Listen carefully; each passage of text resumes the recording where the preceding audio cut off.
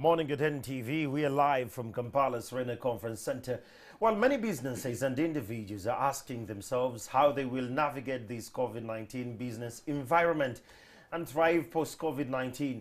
Now, our partners at Stanbic Bank have some solutions for you, and to tell us more, we have Mr. David Mutaka, the bank's head of human capital, and Mr. Israel Adinitri, the head of personal markets. I pause because the name is much more critical. Good morning, gentlemen, and it's an honor to have you this morning. Good morning. Thank you. Morning, Andrew. Well, to start with, I will start with you, Mr. Mutaka. Yes. Your bank's purpose, why you exist, if I should go by your slogan, is Uganda is your home, and you drive her growth. That's Yes. right. If I should be exact. That's Now, correct. in these unprecedented times that has brought the pandemic, everyone seems to be worried every now and then. What are you doing to keep your purpose and for Ugandans to stay afloat? Okay. Thank you very much, Andrew. I think that's a very good place to start. Any good business without a purpose at this time finds itself flaunting. And if you've heard what our president has said, it is the time for war. It's a people's war. So the first thing is to make sure we stay alive. And we've done our best to make sure our employees are safe. First and foremost, our customers are safe. They are able to transact without bringing themselves into any harm. And of course, then the next level is beyond survival. Then what? Can I still transact? Can I still sell my goods? Can I still get paid? And do I have the right connections to get these things going? So that's what we've really focused on in the beginning around our purpose. But we do recognize that driving Uganda's growth post this is also important. So we are talking to our customers around what will the future look like. People talk about a low-touch economy, everything digital. We've tried to digitize and talk to our clients in the past about digital, and not many of them were open to the idea. Okay. But right now you see some of the businesses that are prospering, and I don't want to mention names because they are ads. The names are the companies that are able now to do things online, right? So you order your food online. You are able to deliver with maybe one way and pay online. The other one is partnerships. Which businesses are creating partnerships? Your value chain has been disrupted. A lot. Yes, so how do you create new partnerships? And I think us continuing to educate our clients on those conversations and providing the platforms for them to be able to do business, but also keeping our employees safe and enabling them to be the best they can be in terms of their careers and adding value is I think how we can best live our purpose. And that is a continuous journey. I don't think you ever get there and say, I've now lived. You have to continuously keep disciplined, keep shape up. So continuously test yourself with client feedback as well. Where clients come back to us and say, you're actually doing rubbish. And we say, thank you. Let us shift You that. improve. Yes. Absolutely. Now, talking about the market, Stanbic Bank, Mr. Israel, was the first bank to send out an email or even online to say that in COVID-19, our clients are going to deal with you case by case in case you have the loans, yeah? And we appreciate that. But looking at that, tell us how you're working towards relieving your borrowed clients, both businesses, and how the pressure is like in this pandemic, how they should hold up and what they should wait ahead of the day. Thanks and good morning. I think before I get to that, let me first thank our first responders. Let me thank you guys. I think you're doing a very good job keeping us informed. Oh, yes. Let me thank our medical practitioners who are putting their lives on the line to protect us, to keep us alive. I live with one, so I know that the families are impacted as well. Oh, yes, indeed. And I really want to recognize and thank the first responders who have been really good at this. To your question, what you asked, how are we helping our clients? How are we supporting them in this time? I think the key thing is to mention the fact that we're in this together. A bank is only as good as its customers. True. Our customers are going through a hard time, and so are we, because we thrive when they thrive. When this started, the Bank of Uganda responded quickly and responded to help the clients. The bank reduced what they call the benchmark rate, which is the CBR. And we responded immediately. As Stanbic Bank, we reduced our lending rate from 17.5 to 16.5. What does that mean? And that was for existing borrowed clients. So we reduced your borrowing rate by 1%, effective 1st of May. It means that you should have more money in your pocket from this month. The amount of money you've been paying as a loan installment, for most of our clients, you should see a reduction at least by 1%, because we're in this together. And that's the first point. The second point, when this happened, of course, with the guidance of the central bank, we gave clients what we call loan moratoriums. And what are those? This is a loan repayment holiday. To say, you know what, you could be struggling. You could be having challenges as a result of this pandemic. We, in discussion with you, will give you a holiday. What does that mean? It means that you can spend 1 month, 2 months, 3 months, or even more without paying back the loan. And there are two components of the loan. So you can choose, A, do I pay interest, or do I pay principal, or do I pay nothing at all? And we're open to that depending on the client's circumstances. I'm sure every client will go, and I pay nothing at all, but I'll pay. But you'll pay. Yeah. So what we've done is to reach out to our clients, and that's why we're here again, to let them know that this is available if you have been impacted. Number 3 is to restructure the loan. The loans, yes. Yes. Now, that's where the biggest problem is, Israel. I've been trying to track this conversation online, and many people were called by your banks, or they sent out emails that please come, and or you go to any other branch where you feel comfortable, and you talk to your loan officer to go through all this, the restructuring. Most people didn't understand that.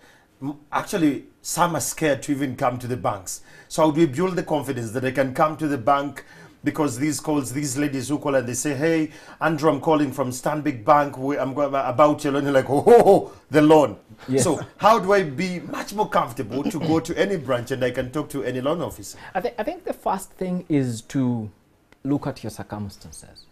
How have you been impacted by this? That's what you mean, pandemic? Case by case? That's what I mean by case by case. Because even when you extend a loan, you still have to pay. So you have to think about, do I need to do this if there's not been a material impact? But what does restructure mean?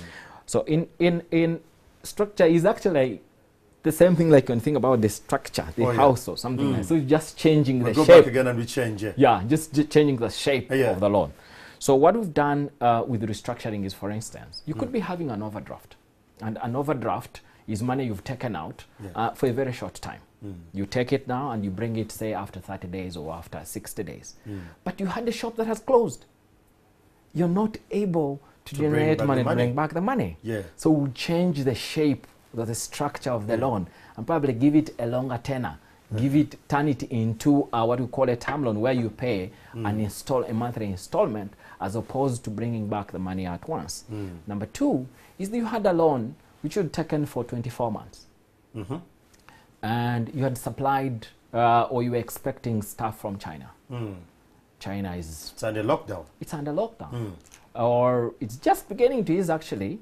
But it's going to take a bit of time for the stuff to get here. So in 24 months, you might not be able to pay the bank.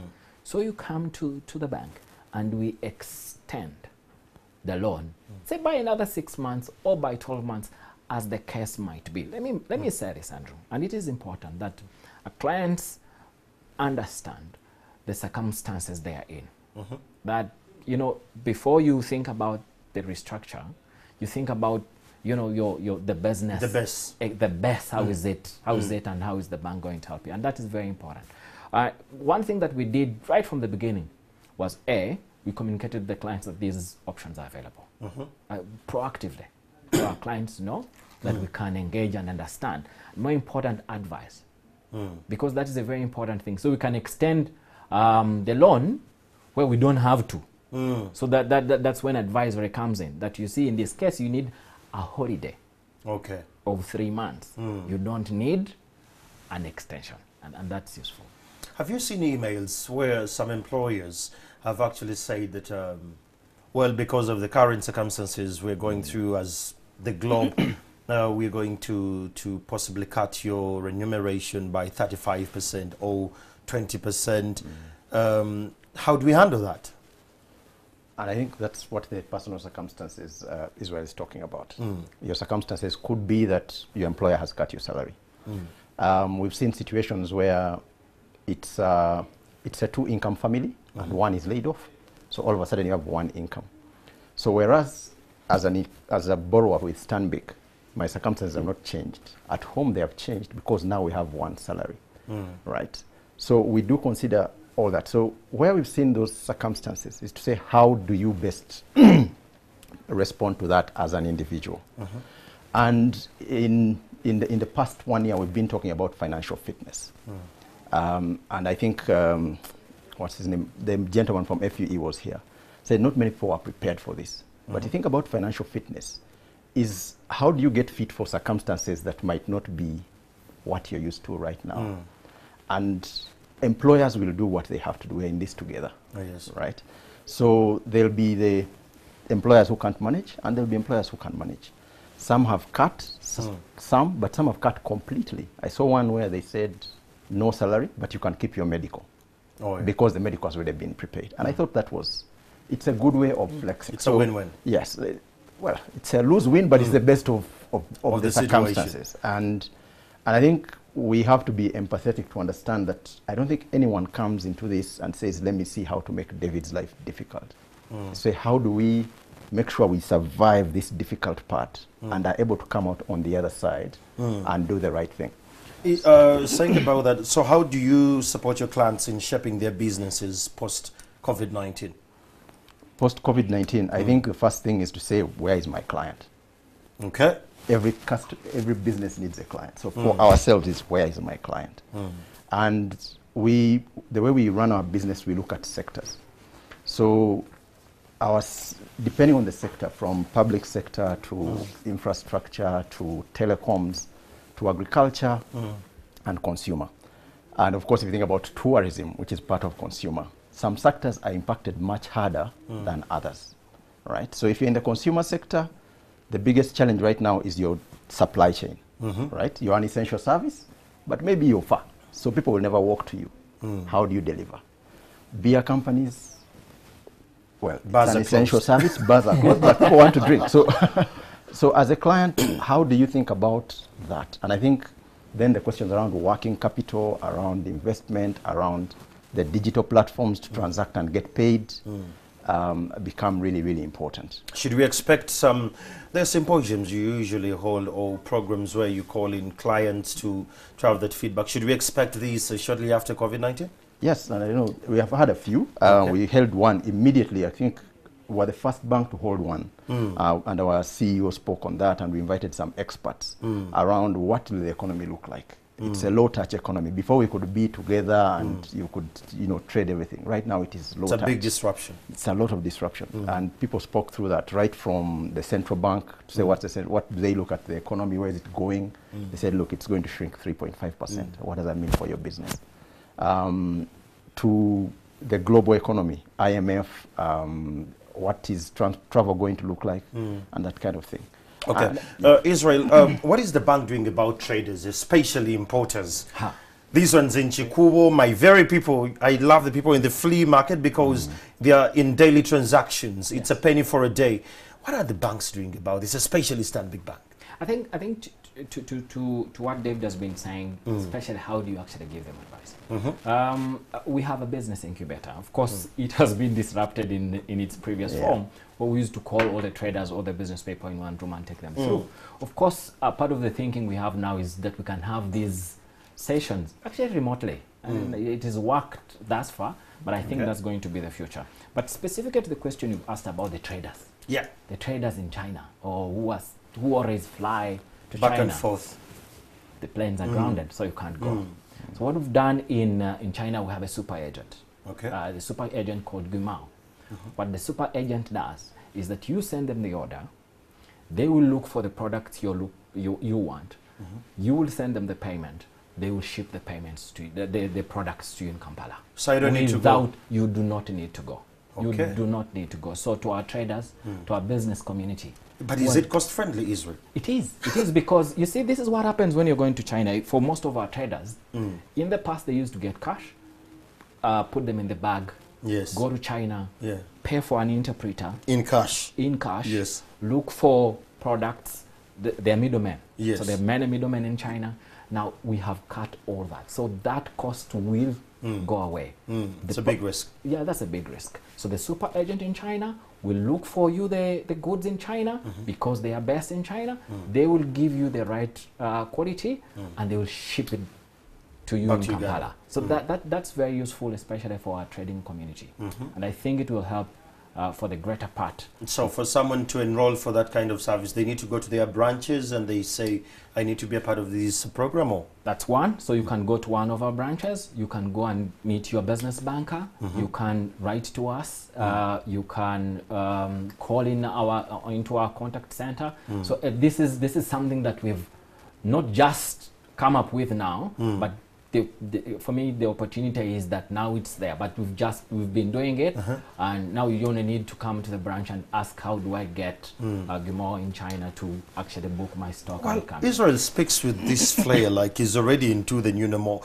Paint for me a picture of the new normal post-COVID-19, how finance is entirely going to run, especially in business.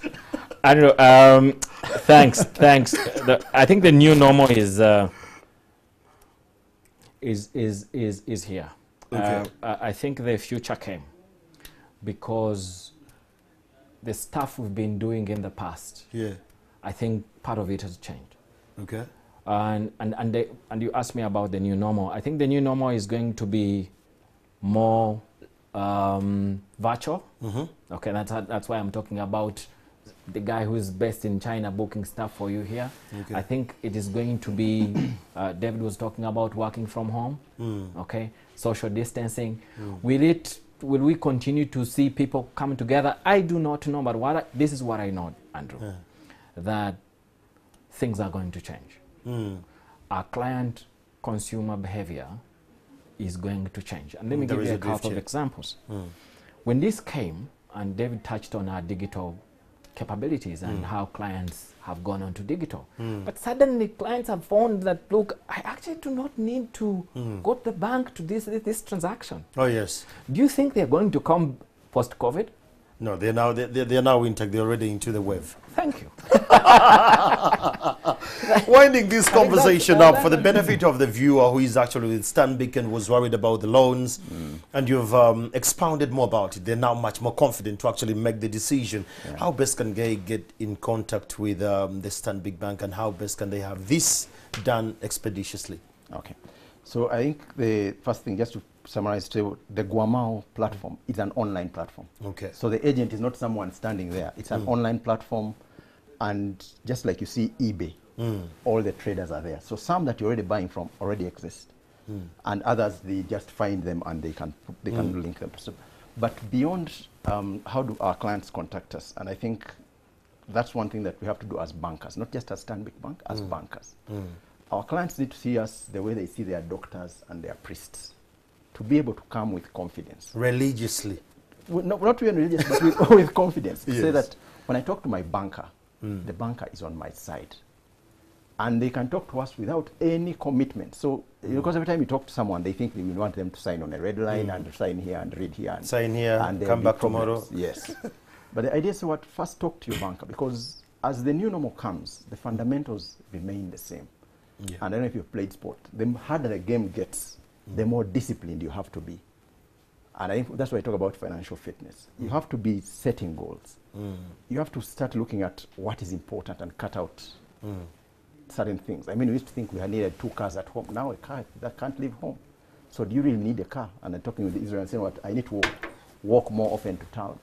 How do I cut my costs? Even before I go into relief. Because these loans we are postponing is people's money. The people who did well and saved earlier, the ones who give us the money and we lend it out. So they still want to get paid. So the disciplines remain the disciplines. I think for me that is important. Oh, yeah. And then, so how do you contact us? We have a 24-hour call center, CCUG at stanbic.com, or a toll-free line, 0800 150 150 or 0800 250 250. And don't contact us only when you have problems. You know? Contact us even when you want to do big things. And that's the problem. You know, people call when I'm glad you've mentioned that. People will always call the bank when the app is down, when I can't get my money. Yeah, but I want to make an investment. You know, right now, if you had a house you're building, and I am one of those, your house is there, your capital is seated. But if you think about the money markets, government is still borrowing, you can still earn your rates, you know, so where should your money go? How do you spread your risk? Where should you save? What should you do? These are things that are forward-looking versus, now please come and, so. Okay, well, that brings us to the end of our conversation today. It was an honor to have that the bankers, they've explained to us how money works and what exactly we need to do post-COVID-19. One thing I'm sure is that you and I are now more confident to go to the bank and we talk to them the same way we talk to our counselors or we talk to our reverends and clerics, whatever the case it is. Well, that would bring us to the end of this conversation. Thank you so much for spending some time to come to us. Thank you so much, And we Andrew. did have this conversation with social distancing. So if you're home and you're watching, it's the same, I think, at the banks. Absolutely. People standing in, you know, in these kind of distances. So keep safe, stay home, wash your hands as many times as you can. And I'll be back shortly with the birthdays. Good morning.